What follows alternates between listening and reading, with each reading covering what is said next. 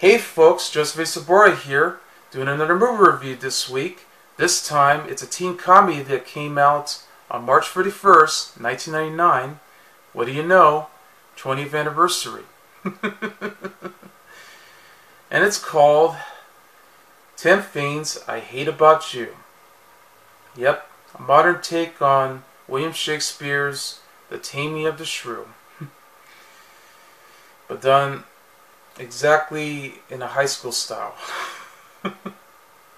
Okay.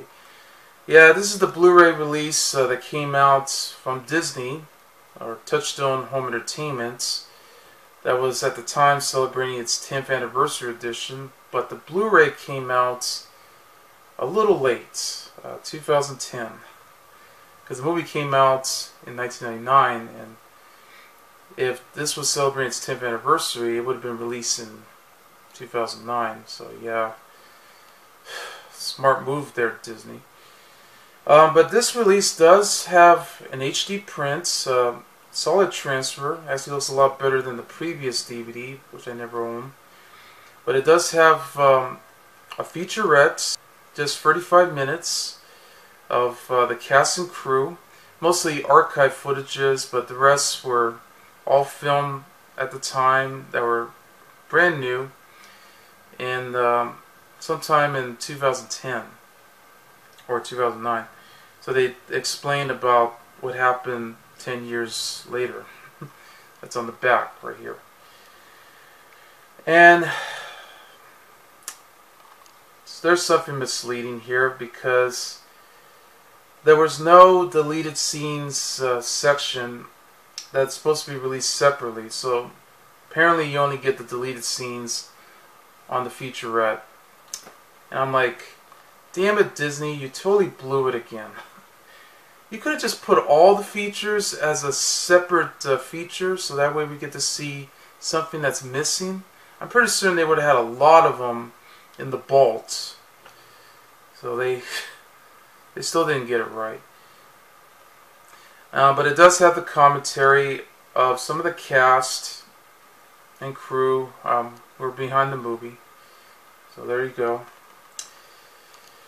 But this movie had a rising star of, sad to say, the late great Heath Ledger. Just had a birthday yesterday. He would have been 40 years old today. Think about it. If he was still alive today, you know, I think he would have appreciated it. Because he had a fun time working on this movie, hoping that this was going to be a future ahead of him. Plus, he was actually in a TV show in Australia, which aired in North America on Nickelodeon, called Shipped Ashore. This is where he got his start, I think, before he winds up doing this movie. So this was his first film. You got Julia Stiles, and I think this is one of her earlier films, if you think about it. But this was her rising star too. And not only that, but you also have Joseph Gordon-Levitt, Third Rock from the Sun, the TV show with John Lithgow, along with French Stewart and Chrisanna Johnson. Yeah, this is a long-running series that aired on NBC. Of course, Joseph Gordon-Levitt was in the movie Angels in the Outfield, but he was also doing some commercials for a while. But still, he was actually, this is one of his breakthrough roles too. Also, Larisa Oleynik from The Secret World of Alex Mack, which I know her first film was a drama called Intersection with Richard Gere, Sharon Stone, Levita Davidovich, and Martin Landau. Yeah, it wasn't that good. But we did know that she was the star of the film, playing the daughter. She also went on to do the film The Babysitter's Club. Keep that in mind. Also, she did appear on the show Third Rock from the Sun with Joseph Gordon-Levitt, so that seems like, what are the odds here? Plus, we got David Krumholtz from The Santa Claus and Addams Family Values. He's been in several movies and has done TV shows as well. He's very good. In fact, he stole the show in this movie. Andrew Keegan, who's also a good actor. I think he went on to do films like O, also with Julia Stiles too, which is another take on Shakespeare. The Broken Hearts Club, and he was also in the TV show Party of Five and Seven Heaven come to mind. So I definitely recognize him. Larry Miller, the comedian from who was on Seinfeld. He's a stand-up comedian, but he has done a lot of movies. He also went on to do the voice of the robot from the TV show Buzz Lightyear Star Command. Susan May Pratt, she's been in several teen flicks, such as Drive Me Crazy, with Marissa Joan Hart, and Clarissa Experienced It All, and Sabrina the Teenage Witch. Did not care for that movie. It's a pretty forgettable flick. But it did have that theme song by Britney Spears. Sorry. I know. But she also did the movie Center Stage, which is a way better film, and I love that movie too. Hell, you even got Allison Janney. Yes, you got Allison Janney, who went on to do films like Juno and Spy. She even did that TV show called Mom. And even David Leisure from the TV show Empty Nest, but he also did those Azuzu commercials. It's great to see him in this. And even Daryl Chili Mitchell, who went on to do Galaxy Quest, as well as Straight Outta Compton. Same actor. It's very good. Wow, what a cast. All by director Gil Junger, who's best known for doing directing TV shows. He also worked on, I think, photography and cinematography and stuff. So he's also working behind camera as well with Mark Irwin. Which was also his first film too. His first directorial debut with writers Karen McCullah and Kirsten Smith. Yeah, both of them. They went on to write Legally Blonde and Ella Enchanted. So, great writers. So yeah, this is a pretty smart, witty script. They sure got away with everything. I mean, this was at the time when we were getting so many teen flicks, and they definitely got away with it with all this adult humor, foul language and some sexual situations, a window and all that in the mix of the movies. And this is a PG-13 flick, but it would have been an R-rated film, but surprisingly it was pretty tame. So, because I guess, well, maybe they wanted it that way.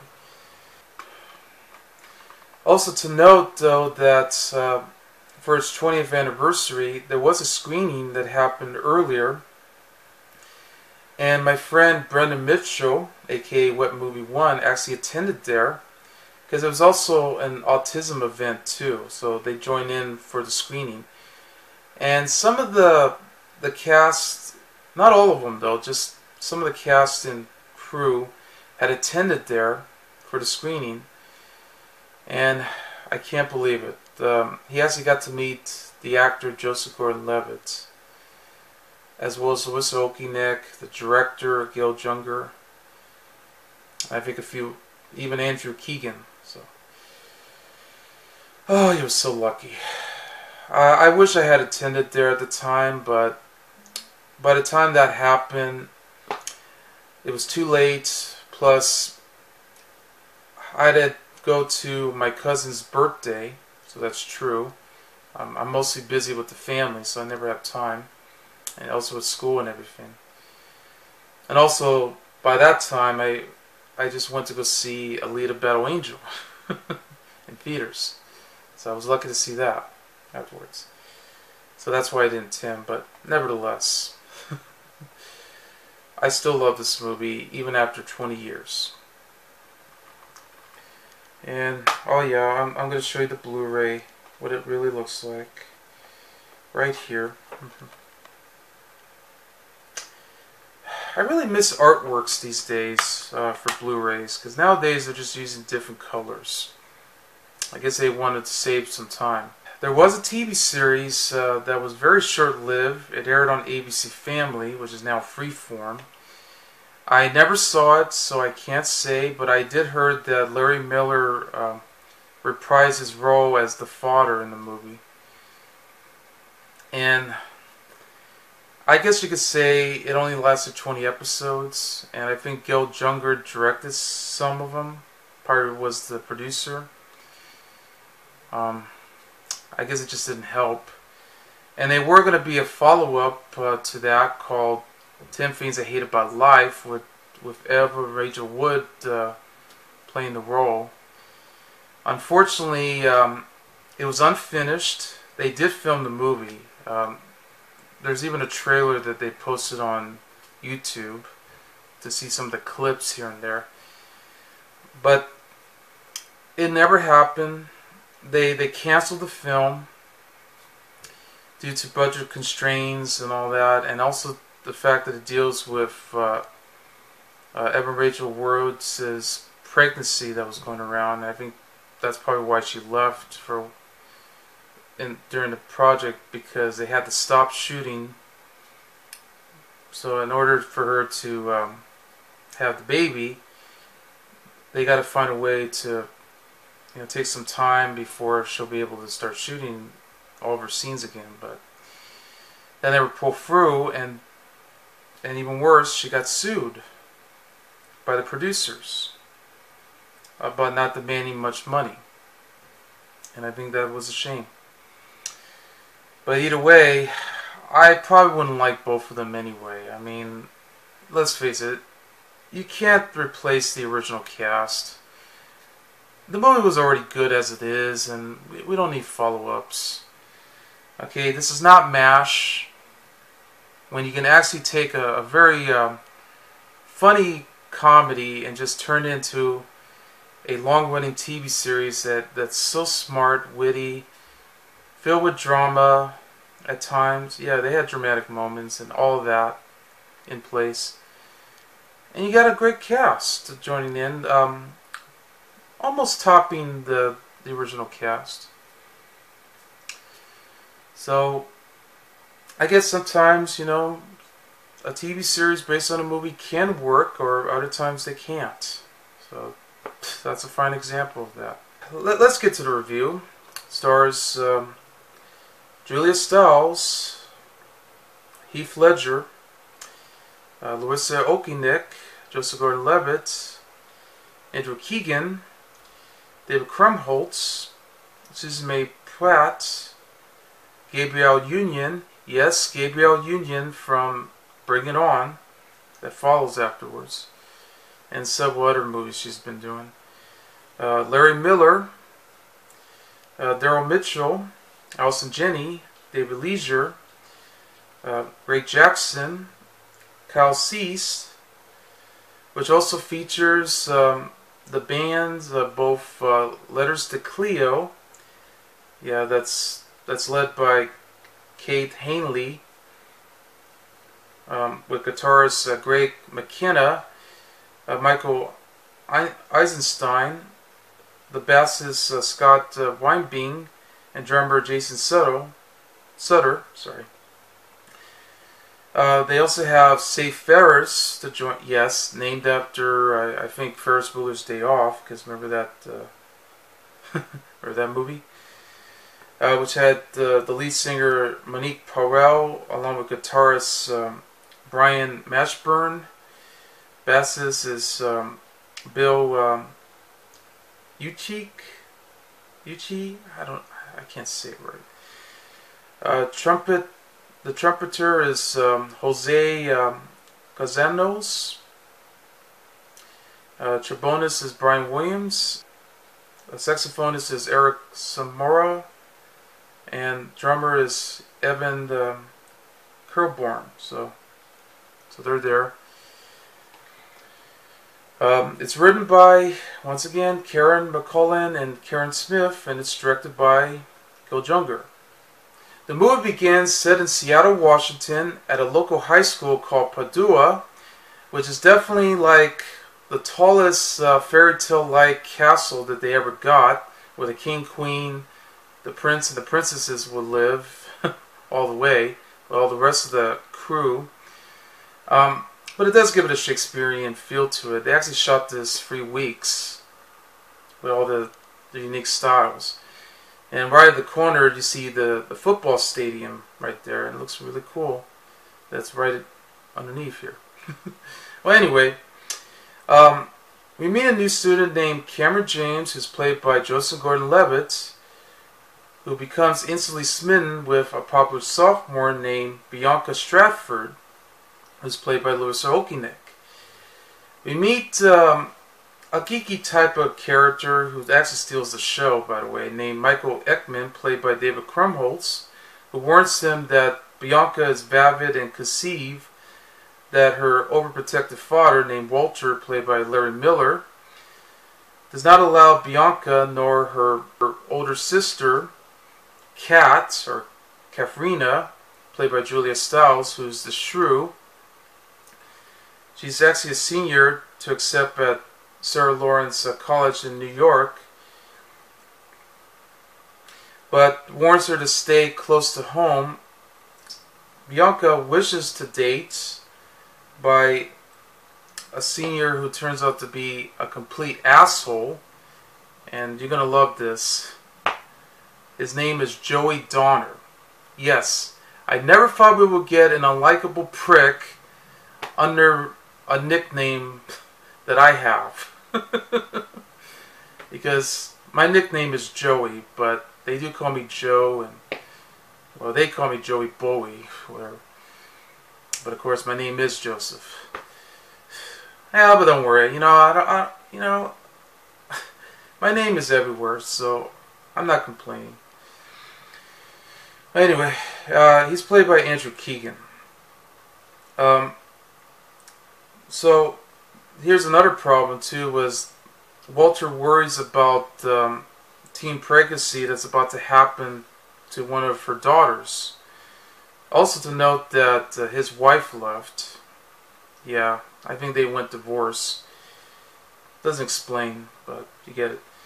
So he will not allow his daughters to date until they graduate. But frustrated by Bianca's insistence and Kat's rebellious, that Walter declares that Bianca may date only if Kat does. Because of her antisocial attitude that Kat has, this is going to be a lot tougher and complicated as it seems, and it really is. And that's where we're going to lead to the story here, because that's when Cameron tries to act Bianca out, only to inform her that under her father's new rule, that's as a pretense to allow her to date Joey, but she actually suggested that Cameron will find someone else to actually date Kat. And that's where we meet a bad boy named Patrick Barwana, who's played by Heath Ledger. But, of course, Patrick actually scares both of them out. But that actually led to Michael assisting Joey to actually pay Patrick to take Kat out. And yeah, this is where Joey was like drawing a picture of a girl's boobs on the cafeteria tray, and then once up drawing Michael's face with a penis. So yeah, he has a dick on his face. Okay. Well, anyway, he offered to pay Patrick to take Kat out under the pretense that this will allow Joey to date Bianca. So Patrick agrees to the deal, but then Kat rebuffs for her first few advance, and Michael and Cameron tends to help him out by prying Bianca for information on what Kat likes and dislikes. Yeah, so they had to write down a list to do so. But with that knowledge alone, Pat just suddenly begins to date Kat, which they didn't get along at first, but as far as this connection concerns, once they went to a local bar, they decided to go out, hoping that this will be the best request they can take. She does go to a party with him, which enables Bianca to go well, much to Walter's dismay. And this is where they went to an actual huge party inside at the guy who owns the house. It was like a huge party, you know. Everyone was like fighting, you know. Everyone's getting drunk, you know, drinking all that beer. They're all making out, you know, having the best time of their lives. And of course, you know, dancing to party music, you know, like a mix of 70s, 80s, and a bit of 90s music right there. So then Kat suddenly becomes very upset when she sees Bianca with Joey.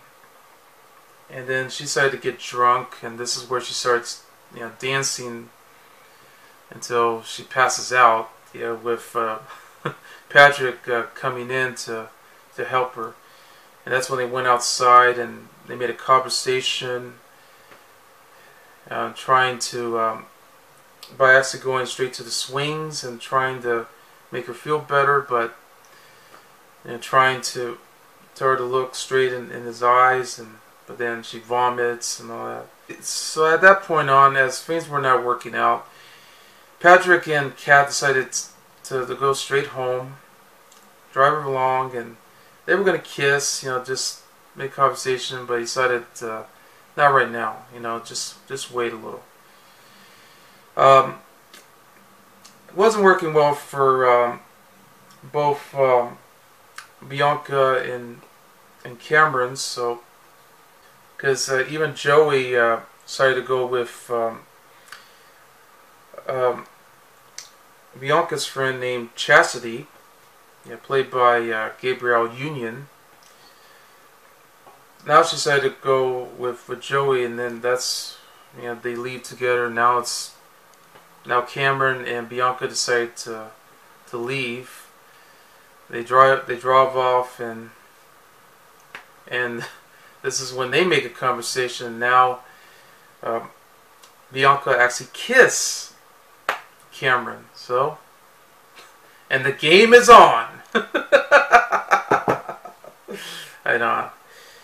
Okay, Joey offers to pay Patrick to take Kat to the prom, so that way he can take Bianca. But of course, as far as that's concerned, Cameron decided to join in and decided to take her to the prom. Well, yeah, that'll be later on. But then Patrick initially refuses, but he relents Joey to have more money to make out. But since Kat is still angry with Patrick, I mean, they decided to make it up. And this is one of the most memorable scenes of them all, and definitely the best scene, was when Patrick decided to bribe the marching band, and this is where he was about to sing the song by Frankie Valli called "Can't Take My Eyes Off of You," right into the bleachers. Yeah, he takes the microphone, and they stole over there, and just sings the song directly straight to the Kat, and Kat suddenly loves it, and he was like dancing along, you know, singing with the microphone and just having fun until the two guards started to chase him down, and he got caught, and he winds up in detention. So, in order to Kat to get him off of detention, she decided to actually to go after the teacher, who was played by David Leisure, by the way. Yeah, he plays Mr. Chapin. Actually, the coach of the girls' soccer team, which the girls were just shooting arrows, and Bianca accidentally shot an arrow that went straight into his butt. just when Joey came and tried to, just to flirt with Bianca. Of course, we all know that Joey is a model, so he also likes to show Bianca about his modeling skills. I mean, through the photos that he has. I mean, like there's one where he wears a black shirt, and another one where he wears a white shirt, and she has to choose. Okay. Well, anyway, Kat decided to distract him just by having Patrick escape from detention, and yes, this is where she lifts up her brows right in front of the entire students. So, yeah, just to show her boobs. You don't see it in the movie, but of course, because it's PG-13, everything has to be cut down. But there you go. It made it up for it. So then now they decided to go out, have fun, just rolling around the boats, and then suddenly playing paintballs. Yeah, just throwing all these paintballs around and just having fun.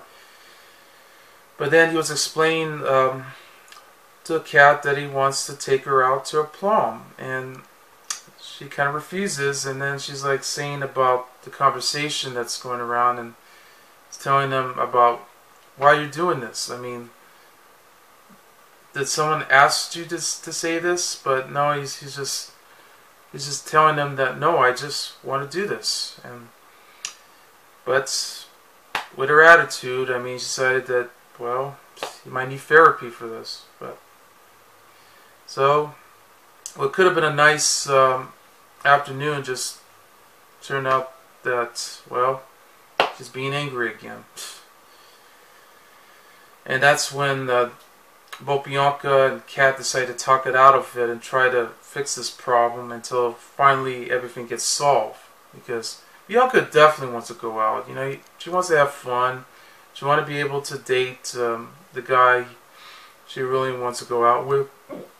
But at this point on, it was Cameron who wanted to go out with Bianca. So that worked out pretty well. At the end, once he came over to their door and they took her out. But of course, Kat also decided to leave, going to the prom, so all alone. So things are going so well, as it seems. You actually have the band, Safe Ferris, singing, joining in with Letters to Cleo. And this is where, I guess, Patrick actually offered the singer to actually go straight to to the crowd right in front of them to sing the song "Cruel to Be Kind." Yeah, that was a song that was by Nick Lowe. Yeah, so this was like a cover version that Letters to Cleo sing, even though they joined in with Steve Ferris. Okay. So it was going pretty well until suddenly Joey came along, because he didn't get picked up, but he didn't pick up Bianca since he already left and Walter closed the door on him.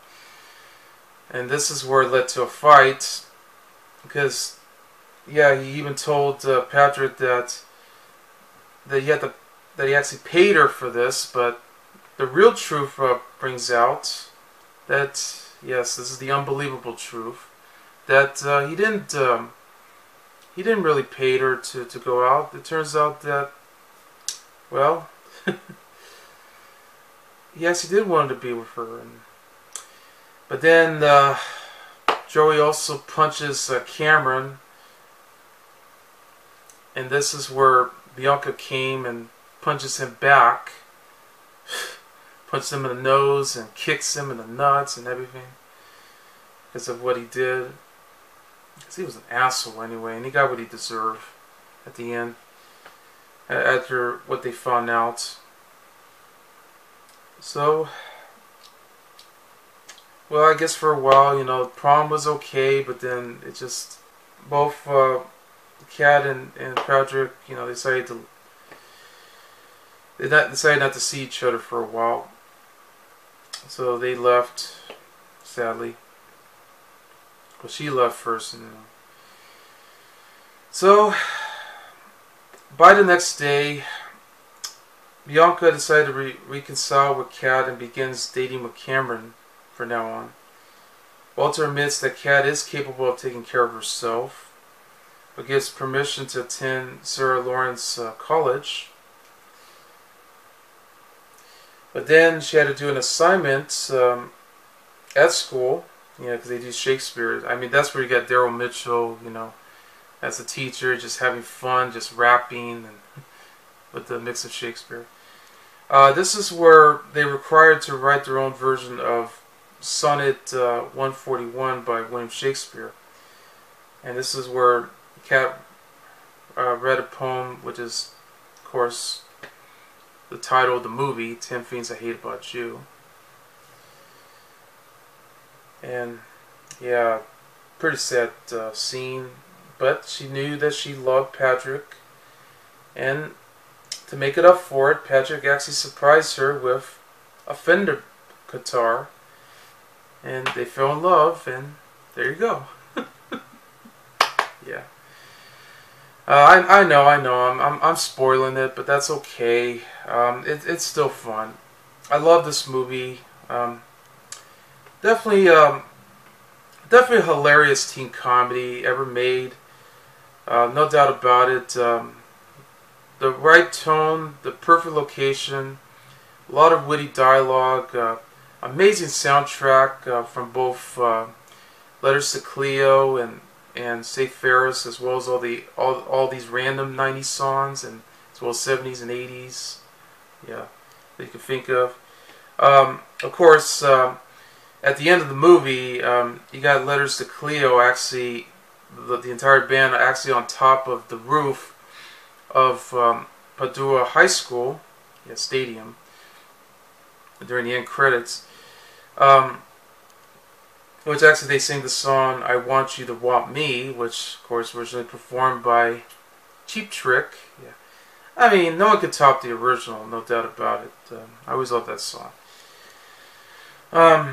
Anyway, great cast right there.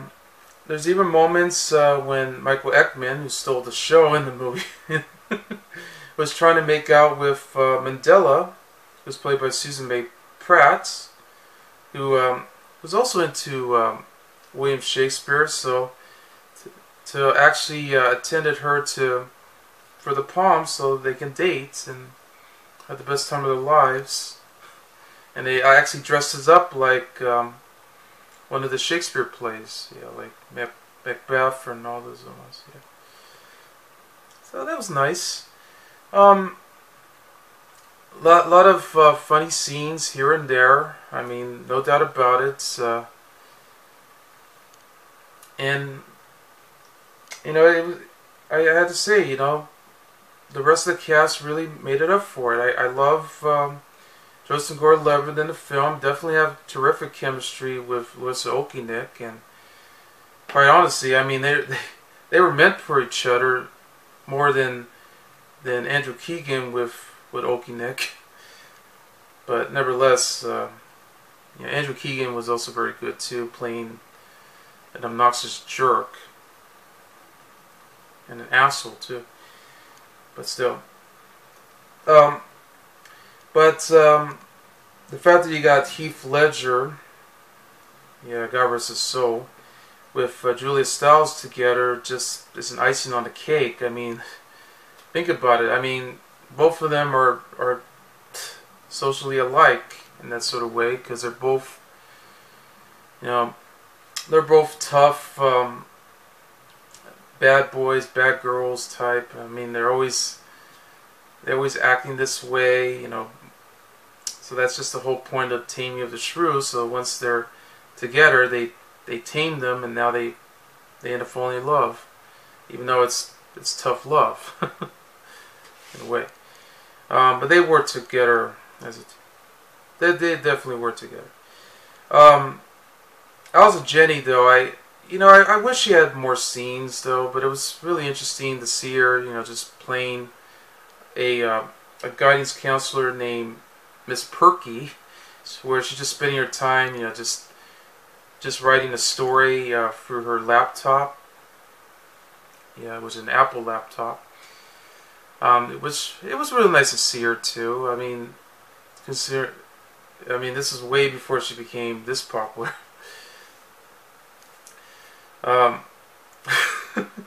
Especially the scene where she just takes out a coffee mug of a picture of a cat. And tells to the cat. There's actually a moment at the end of the movie, as the credits finishes or still rolling, where both Julia Stiles and Larisa Oleynik, it was part of the outtakes, where suddenly, Allison Janney suddenly makes love with Gil Junger, the director of the film. Which, by the way, Gil Junger actually appears as a teacher in the movie too. Some of his scenes were cut, though, sadly. Again, I wish there were more. And there's even more scenes where, Miss Perky, Allison Janney just started making love with David Leisure, Mr. Chapin. And then, even during the prom scenes. And, wow, that was really funny. I was like, wow, I wish there were more scenes with these guys, because they were the best part, too. Yeah, and Daryl, Daryl Mitchell, he really also stole the show too, playing the teacher of English class, and he was like having fun, just rapping, and and he's like very smooth, and he's actually fast talking too. This is awesome. Jeez. This is the kind of teen comedy that we really need nowadays. And Mean Girls was another one too that follows the same footsteps. But still, even in the late 90s, this was perfect. I'm glad they had this. Because the way they advertised this movie through the billboards and everything at the time, they didn't even know what it was. Even Disney wanted to change the title to whatever title they want to choose, but because it was an offbeat title, 10 Things I Hate About You. I wish the Blu-ray actually had trailers and TV spots, because they had tons of them too. A lot of marketing this movie went for. And I'm glad to see that the movie was a modest hit. It was at #2 at the box office. It came out at the same time as, you're going to love this, The Matrix. Because that film was huge already. So 2 films were doing so well. And I'm glad. This was a very popular film. Love the cast, again. Love the music, including the 2 bands, Larisa Cleo and Say Ferris. I love the Shakespeare reference to it. It really works. And I love the location, Tacoma, Washington, which is Seattle, Washington, part of it, with this lovely, the lovely high school that they had, and all the funny scenes and moments here and there. Yeah. So anyway, that's 10 Things I Hate About You, and I give it 5 stars. I'm Joseph A. Sobora, and I'll see you later. Bye.